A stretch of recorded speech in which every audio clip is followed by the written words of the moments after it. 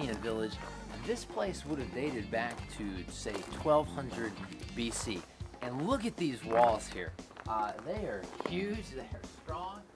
This would have been the technology of the day for a fortified city. And what makes this significant is, say in the day of the Exodus, remember? This would have been around the same period, 1200, 1400 BC. This probably would have been similar to the very walls of Jericho that the 12 spies were sent in to see, you know, during the Israelite exile, going into Canaan, and all of a sudden they come up to Jericho and they see these massive walls here. This isn't even full height, the 10 meters, and this is how tall they were.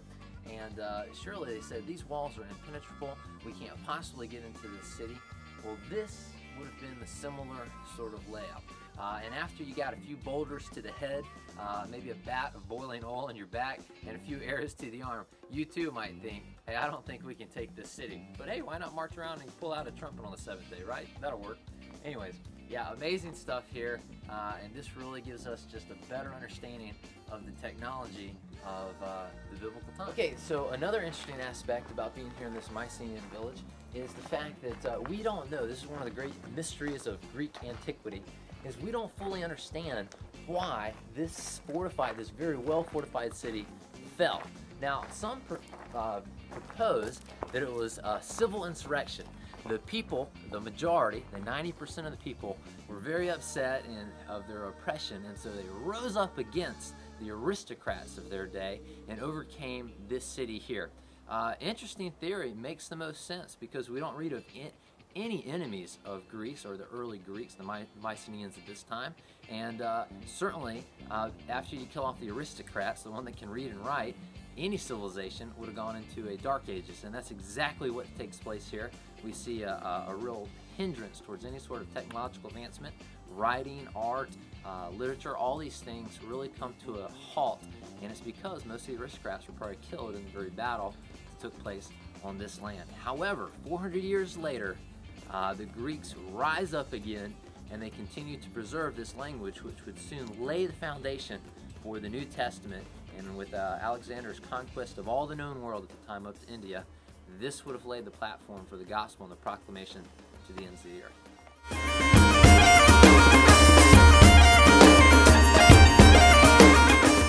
So here we are at one of the Mycenaean ruins. This is called a beehive tomb right behind me. This would have been built in 1400 BC. That's 1400 with a BC. Just amazing that it has survived. Truly a remarkable archaeological find. And you can see the proportions of this structure in comparison to the people walking in and out of the tomb door. Now, just to give you an insight of how really technologically advanced these people were, they weren't some sort of Neanderthals crawling around on their knees, nor did those people ever exist. But anyways, that's another hobby horse. This right here, look at that heifer. Could you imagine moving that rock? And then take a look at this, the lintel there above the doorway. That thing weighs 120 tons. And somehow these men in 1400 BC got that stone up there to guard the archway of the beehive. Absolutely amazing technology. We still fully don't understand how they did it. I propose this magnetic forces. All right.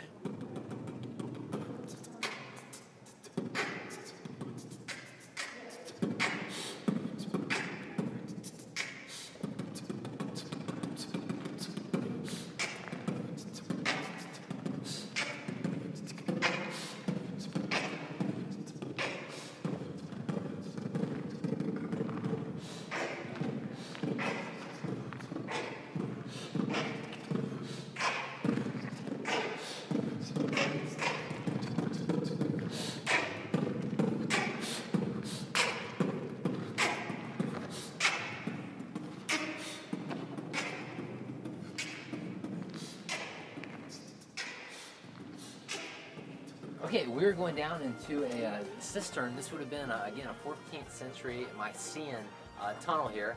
And a cistern is where people actually go to get water. A well is where you would drop a bucket down to get water. So come on, let's take a look at this place.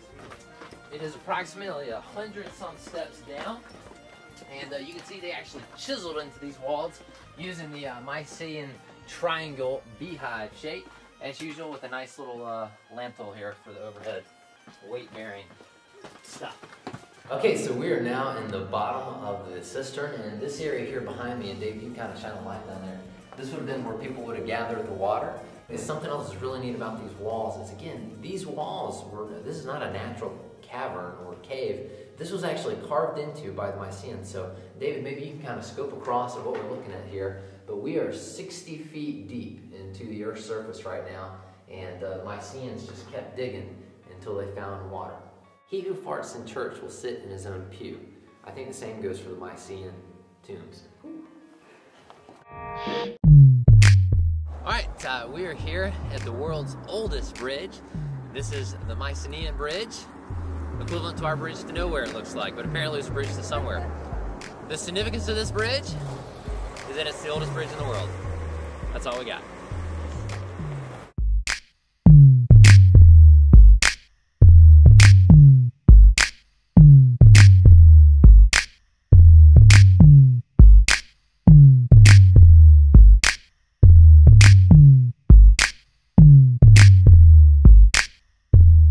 We are here right outside of a 4th century theater. It would be called the Theater of Escalaton. Now, I'm probably mispronouncing that, but it's Greek. It's all Greek to me.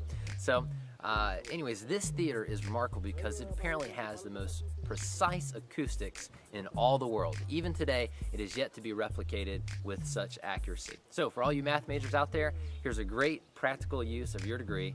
You too can create theaters that have precision acoustics. Well, let's go in and test the theory.